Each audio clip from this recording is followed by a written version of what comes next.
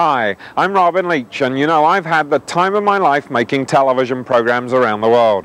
Every place I go, I see video camcorders. You know, even the rich and famous have them these days. And guess what? They don't know how to use them either. But you don't have to be a professional to make dazzling, exciting video.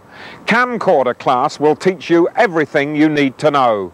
From the basic shots to the secret techniques of the pros, this videotape course by Emmy Award-winning professionals will start you on your way to a lot of fun, and maybe even a few champagne wishes and caviar dreams. And don't forget to send in for your diploma when you finish the course.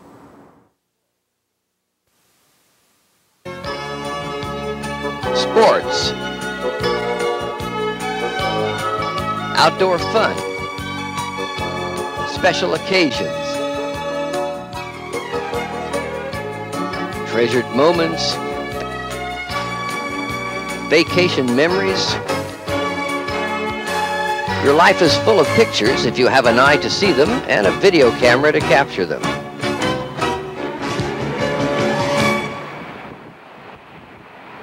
Welcome to Camcorder Class. If you're wondering who the guy in the funny hat is, I'm Bob McKenzie. I make a living as a news anchor and commentator for a television station in San Francisco.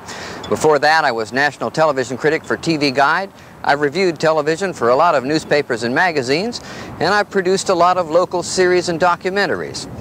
The man behind the camera, Don McQuaig, is a professional news cameraman with a lot of Emmys to his credit and a lot of other awards as well. In Camcorder Class, we're going to teach you everything we know about making good video. And this is a video camcorder, also known as a video camera. There are many systems, but everything we teach you in this class will apply to all the formats. What they all have in common is that they're easy to use and fun. Video is a hobby you can grow in, and the more you know about it, the more fun you have. When you finish this brief course, you'll have learned the basics of video cinematography, as well as some of the advanced tricks of the trade. And if we do our job right, you'll have learned the most important thing of all, how to see through a camera. Before we learn how to see through a camera, let's talk about the differences between the way our eyes work and the way a camera works. For instance, if we look at a near object and then at a far object, our eyes automatically refocus. A camera doesn't. Through a camera, it can look like this. When we look at an object here, then quickly turn our heads to see another object there, we see first one, then the other. Our eyes and our brain cooperate to wipe out the transition in between. When you do that with a camera, it can look like this. It's called a swish pan, and we sometimes use it for an effect. But if we used it all the time, it's a sure way to give viewers a headache. When we walk and look around us, we bounce a little as we walk, but our minds adjust the information so that we see what seems to be a steady view. Take the same walk with a camera, and you're liable to see something like this. A camera, like an eye, is a light-gathering device. A room that looks like this to your eyes may look like this to a camera. That's because an eye is a better light-gathering device than a camera. So to see with a camera sometimes means finding more light, or making more. When we look at a scene, our peripheral vision takes in everything outside that scene. But a camera has no peripheral vision. Everything a camera sees takes place inside a frame. Anything outside that frame doesn't exist for the camera or for our viewers.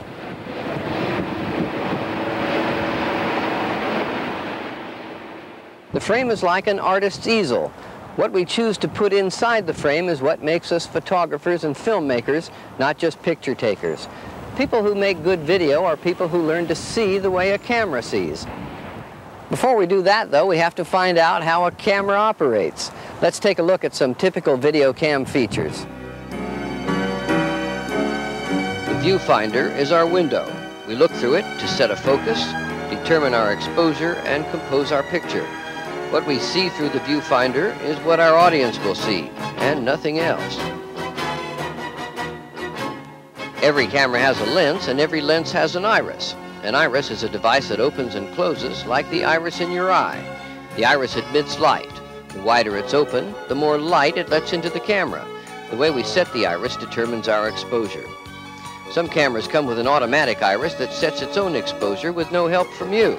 But there will be times when you'll want to use the manual iris.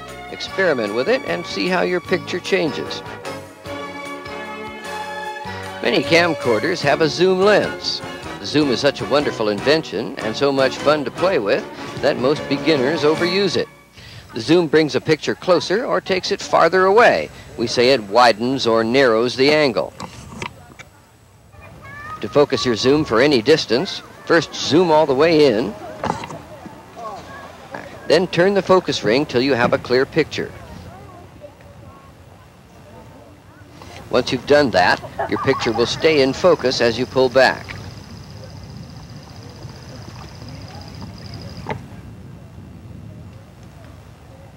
Some cameras have an automatic focus feature. Again, there will be times when you'll want to focus manually. More on that later. Before shooting anything, adjust for color temperature using the white balance control. Focus on something white and move the white balance until you have a true white. Then your other colors will be true. If you forget to do this, you may get a picture that's dominated by red, blue, or green. Whenever you move from sunlight to artificial light, or vice versa, or whenever you move from outdoors to indoors or in to out, you must adjust the white balance again. Your shots are your vocabulary. The more shots you know, the more you can say in pictures. Let's learn the basic shots and proceed to some fancy ones. Most of the time we'll begin with a wide shot, often called an establishing shot because it establishes our location. A medium shot introduces our characters and tells us what the action is. Medium shots advance our story. A close-up or tight shot reveals character, emotions, personality. A close-up focuses our attention and tells us what's important. A close-up of an object gives that object importance. So we use a close-up only when we want something to be significant. By varying our shots, wides, mediums, close-ups, we give variety to our video and keep renewing a viewer's interest.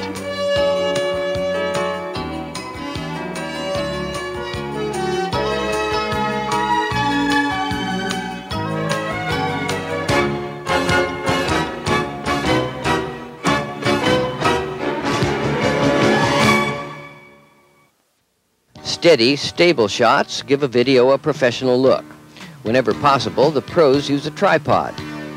Adjust the height of your tripod to give you a comfortable eye level. Frame up your shot, then shoot. When using a handheld camera, use anything handy to steady yourself for a good shot. A handy fence post can be a made-to-order tripod. Even a convenient rock will do the job.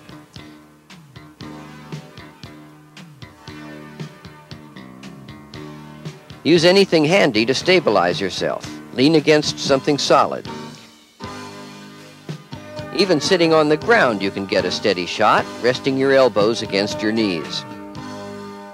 If you see a shot you want to grab in a hurry with no time to set your tripod, simply rest it on the ground and use it as a unipod. Sometimes wild creatures won't wait for you to set up your shot. Changing the angle of a shot can change mood, even change personality. Shooting a person from above can make that person appear smaller, more dependent, more endearing even. Now changing the angle of the shot can change the personality that that person conveys. For instance, when you shoot the same person from below, that person appears more commanding, more important, more overpowering even. Shooting from a high vantage point can sometimes reveal a scene from a fresh viewpoint. This is called a high-angle shot. Look for opportunities to vary your angles. A shot of a runner descending a hill, shot in a standard way, becomes a standard shot. By moving to a low angle, we get a new perspective. The shot takes on drama. The angle emphasizes the height of the terrain. Shooting from ground level can bring us closer to nature and add impact to our framing. Seen from below, our bicyclers dominate the scene. When shooting children, it's often a good idea to shoot at their eye level. This takes us inside a child's world, establishes an intimacy with them. We can get a child's point of view by seeing what he sees from his eye level. In fact, whenever we show someone looking at something, we may then want to show what he sees from his point of view. In this case, we may even want to get the crawdad's point of view. When you get your new video camera, the first thing you're going to want to do is go out and start making movies. Well, go ahead, that's what it's for, to have fun with. But think about this too. Every time you put one picture after another, you're beginning to tell a story. That story will either make some sense and have a beginning, middle, and an end, or it'll be a story that just wanders. So usually it's a good idea to take a minute to think before you press that button. A story doesn't have to be complicated. Something as simple as a family excursion to the playground can be a storytelling opportunity. Jeff is new to video, but already he's learned how to build a sequence. He starts with a wide shot to establish the location and introduce the action. By varying medium shots to advance the action, and close-ups to reveal characters and emphasize details, he builds a sequence that keeps us interested.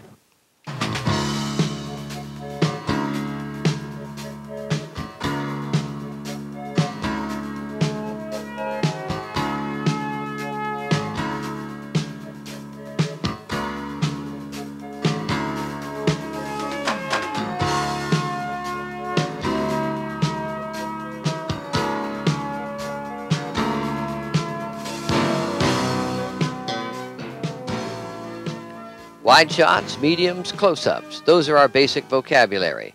Now let's look at some more advanced shots. Most of the time when we watch a good video, we're not even aware that the camera is there. That's because the frame stays still while things move within it. So most of the time our rule is move the camera between shots, not during shots. But there are times when we break the rule. Let's talk about zooms, pans, and tilts. A zoom out can be a dramatic way to reveal a scene and a good transition between scenes. A zoom in can be a strong way of focusing our attention on something. But beware of pointless zooms in and out. Zoom is a powerful effect, and you should have a reason for it.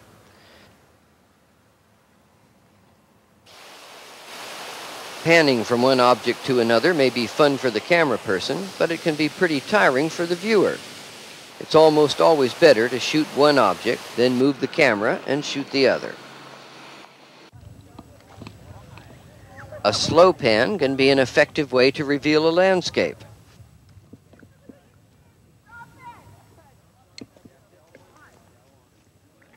And it often makes sense to pan with a moving subject. Frame up your subject and move the camera as the subject moves. So most of the time we'll pan only to keep a moving subject in the frame. A tilt shot moves the camera vertically. Tilting up a tree can emphasize the height of the tree, the grandeur of it.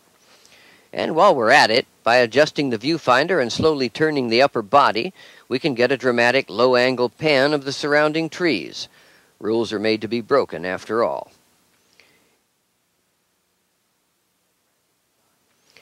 In a tracking shot, the camera moves with the subject. By keeping the knees slightly flexed and imagining we're moving the camera along a horizontal line, we can keep a fairly steady shot while moving. A tracking shot puts us inside the action, makes us part of the movement. Professional cameramen use dollies, essentially tripods on wheels, but almost anything with wheels can double as a dolly, a wheelchair, or even a slowly moving car. An occasional tracking shot can add a touch of professional polish to a video. When using a handheld camera, it's usually best to stick to wide and medium shots. A telephoto shot, going tight on a subject from a distance, is pretty hard to hold steady. When you can, simply move closer to your subject, frame up again, widen the angle, and you'll get the same shot with much less bounce and wobble. While we're on the subject, when shooting outdoors, most of the time you'll want to keep the light behind the camera pointing toward your subject. When that isn't possible, you may want to fill in the shadows on your subject's face using a reflector to bounce the sunlight where you want it. A professional reflector like this can be expensive, but you can get the same effect with a piece of cardboard covered with foil. Long about this time you must be thinking, wait a minute, do I really have to know all this stuff? I just bought that camera to take pictures of family occasions. Well, the answer is no, you don't have to know all that stuff, and you can enjoy your camera just by pressing the button and pointing it toward your kids. But you'll find you're not in the hobby very long before you're going to want to take better movies. Movies you can show not only to your family, but to your friends and your relatives and your business associates. Do you have to know it all at once? No, of course you don't. And the best approach is probably to watch this tape a number of times, each time picking up 4 or 5 points that you want to remember. Then take your camera, go out and do some shooting, and apply those 4 or 5 points. You'll find pretty soon you're taking movies you're proud of. Video is a hobby that you can grow in, and the more you know, the more fun you get out of it. Now let's talk about being ready to shoot. To a professional photographer, the world is a visual place, and he thinks in terms of pictures. That's why a pro always has his camera with him, ready to shoot at all times. How many times have you been driving someplace and seen something kind of marvelous that you later wish you had pictures of? Well, that doesn't have to happen to you. You know, you have to keep your video cam someplace. Why not keep it here in the trunk of your car? Some people even build special cases in there to hold their cameras, as well as lenses, tapes, extra equipment, that sort of thing. I'm in the news business, and more than once we have bought videotape from an amateur who just happened to be on the scene when something unusual was happening. As you get used to seeing what a camera sees, you'll start thinking about composition. Watching the work of a good cinematographer, you'll notice that every frame would make a good still picture. Centering your subject in the frame often makes for a dull snapshot effect. Try placing your subject at 1/3 of the frame for an eye-pleasing composition. Placing the fisherman at center frame results in a run-of-the-mill shot, but notice what happens when we put our fisherman at one side of the frame. The picture pleases our eye and puts the fisherman in context. Look for human scale. This shot of a dam tells us nothing about its size or its dimensions. Putting a person in the picture dramatizes the size of the structure, and it adds human interest. Now let's put some of these principles to work in a typical sequence, like a visit to a railroad museum. You can create a frame within a frame using foreground objects. A tree, a branch, a few blades of grass. Any foreground object can be used to change the configurations of the frame and add visual interest. Here, a man-made structure creates a made-to-order frame and a pleasing composition.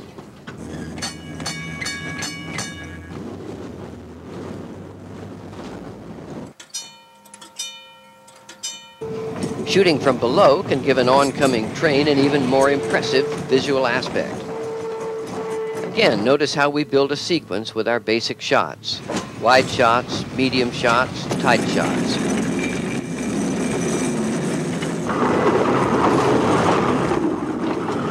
Once more, a tracking shot, this time from another moving railroad car, puts us into the action. Looking for imaginative ways to build a story can be hard work, but a lot of fun too, and it can result in a video you'll be proud to show. By the way, here's a shot you may want to try to avoid, posing a person against an object like a tree or a pole so that it seems to be growing out of their heads. Now, a word of warning about the automatic iris.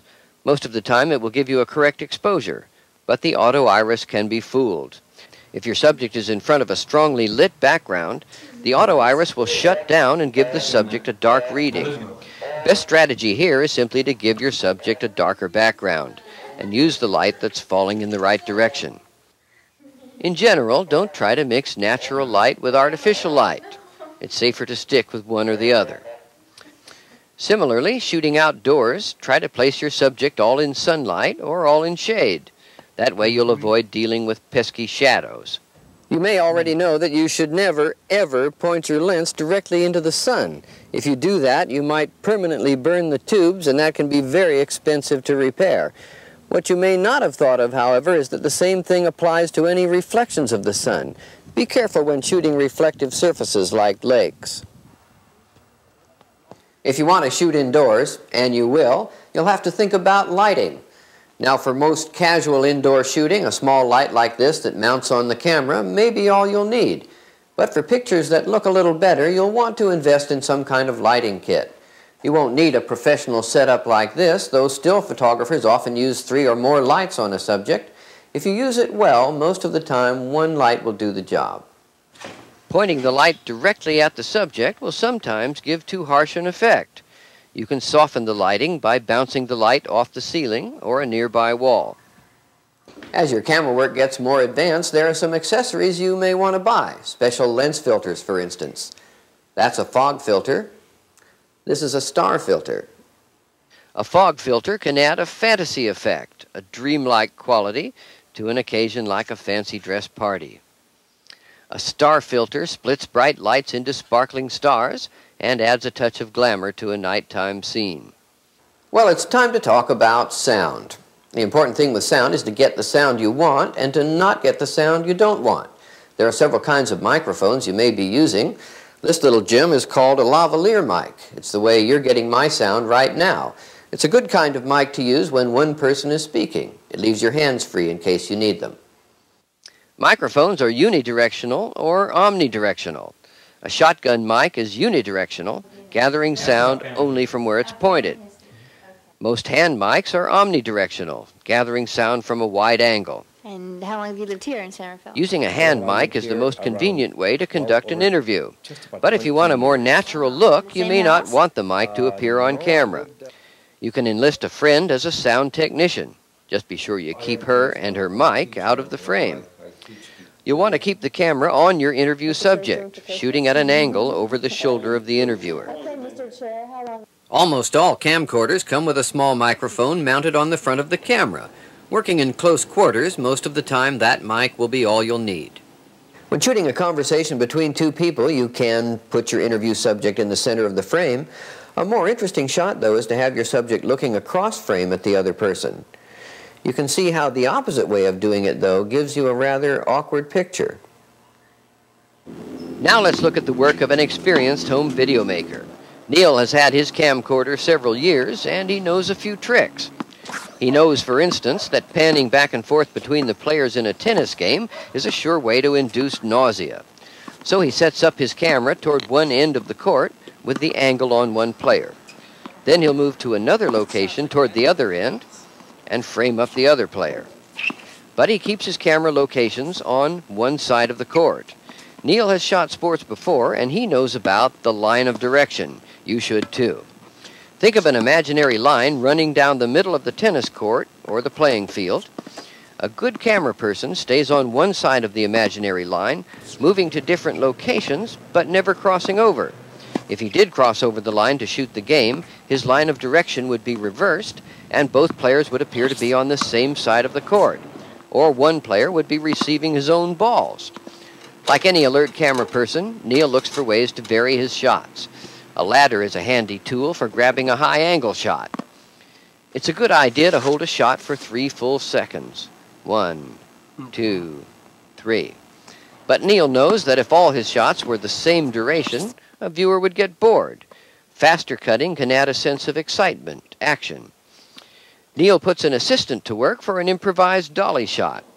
He could move in on his subject simply by zooming in, but a tracking shot gives a different effect. He wants a dolly effect this time because he wants to follow a moving object.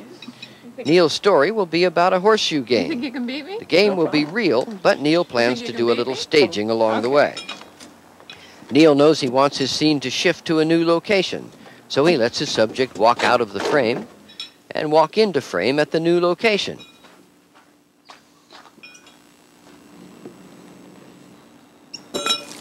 A good camera operator avoids jump cuts. This is a jump cut, a subject in one position in one shot and in a new position in the next shot. Let's look at it again.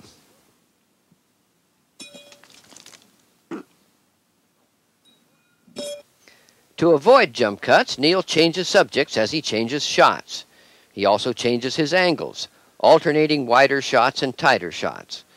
Once again, a foreground object makes for interesting framing. A good idea as long as the tosser's aim is good and Neil doesn't get a horseshoe right through his lens. If your subjects are willing to do a bit of acting, you can set up a piece of action that's done purely for the camera. Neil is patient and builds his story a shot at a time. Look! See that? I told you I could beat you. All right, I'll buy you lunch. All right. Sometimes you may want to shift your scene from one location to another location at a different time. But if you change scenes without warning, the viewers may be confused. They don't know we're in a new place at a new time. So let's learn some transition shots. One useful transition shot is our old friend, the swish pan. When you start shooting a scene, frame up your final shot, pan quickly to one side, and stop shooting during the pan. Arriving at the new location, swish pan in the same direction, starting your shot as you move, and stop on your subject. The finished transition looks like this. Another good scene changer employs the focus ring. Focus out at one location, change locations, and focus in on your new scene. Use the manual iris for another transition. Fade out at one location, fade in at the other. Another interesting way to start a fresh scene is called a rack focus. Focus on a foreground object, then change focus to reveal your subject in the new location.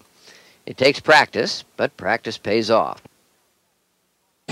Now let's have a few cautionary words. Many modern camcorders can record 2 hours or more on one tape. That can be a great advantage, but it can also be a temptation to overshoot. In the old days of home movie film cameras, the shooter was often limited to 5 minutes. There were a lot of boring home movies made, but at least they weren't long and boring. Choose your shots judiciously. Pick the highlights. Be brief, be punchy, make a little gem. Sooner or later, everyone who owns a camcorder is asked to shoot a wedding. Some have even made a lucrative sideline career of this, and a few camera owners have even gone into the business of shooting weddings. But whether you shoot one wedding or 100, there are some guidelines to how to shoot them that'll make that wedding footage fun to look at. Here's what you need to know. One of the first things you'll want to do is look over the location of the wedding sometime before the wedding happens. If you can, attend a wedding rehearsal. But if you can't do that, try to look the location over at the same time of day the wedding will take place. That'll tell you what your lighting is going to be like, as well as give you a chance to look over where you're going to be standing for the shots you need. On the day of the wedding, shoot your audience before the ceremony begins. You won't want to be panning away during the ceremony to get pictures of the audience. You'll already have checked with the bride and groom to find out who the special people are, so you won't leave out someone important. Be sure you're using a fresh battery and have a spare with you. A wedding only happens once. Once the ceremony begins, you'll want to catch everything important that happens, but don't overshoot. You want the highlights, the telling moments, not a blow-by-blow account.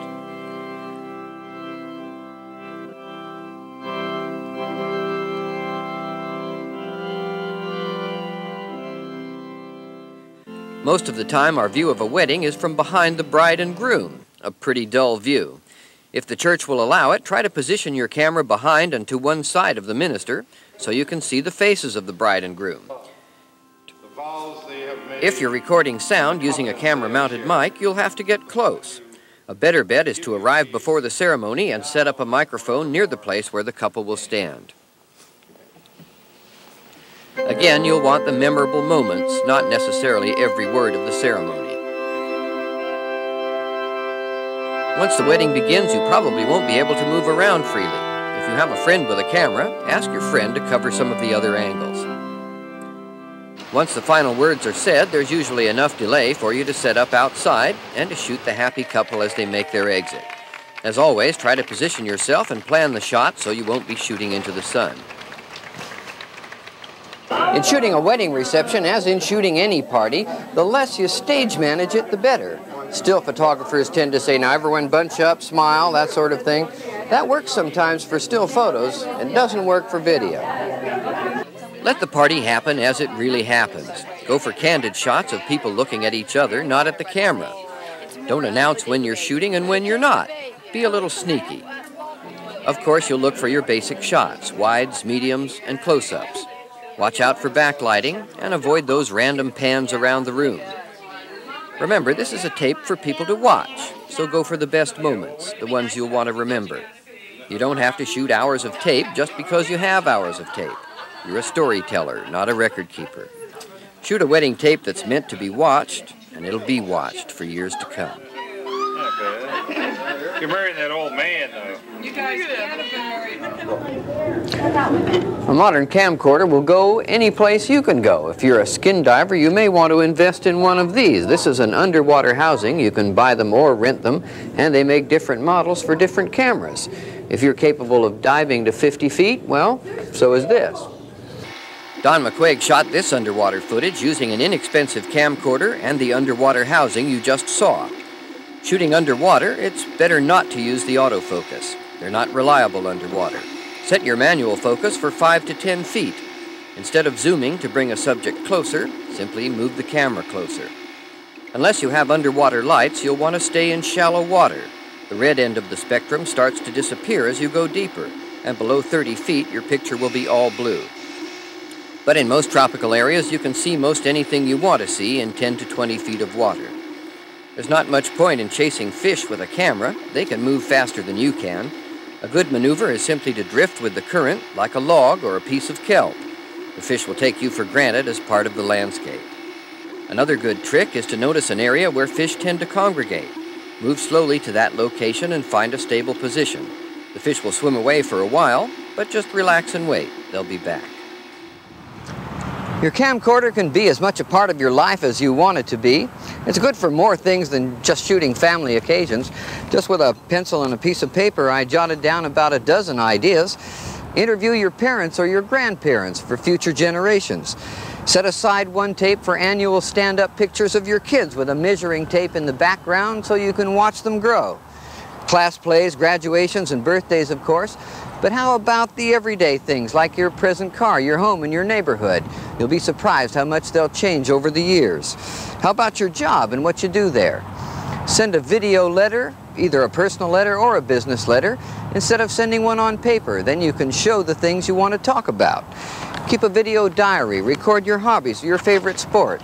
If you have an important meeting, why not put it on video so you'll be sure what everybody said? If you deal in a business where you have merchandise for sale, why not put out a video catalog of your work?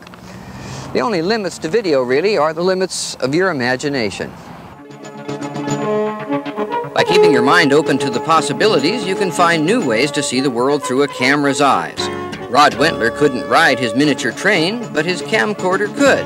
By strapping the camera to the train, Rod produced a wonderful sequence.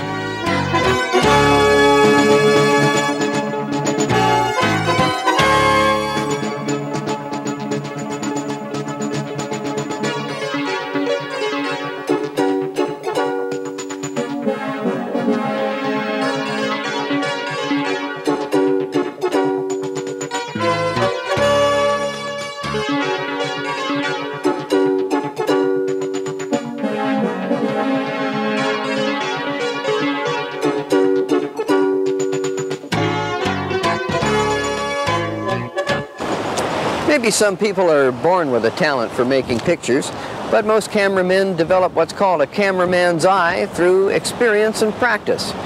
Alfred Hitchcock used to carry a wire frame in the shape of a motion picture screen. He'd use that to compose his pictures. Most cameramen, though, carry that frame in their heads. Once you learn to see the way a camera sees, you can't help making good video. Good luck and have fun.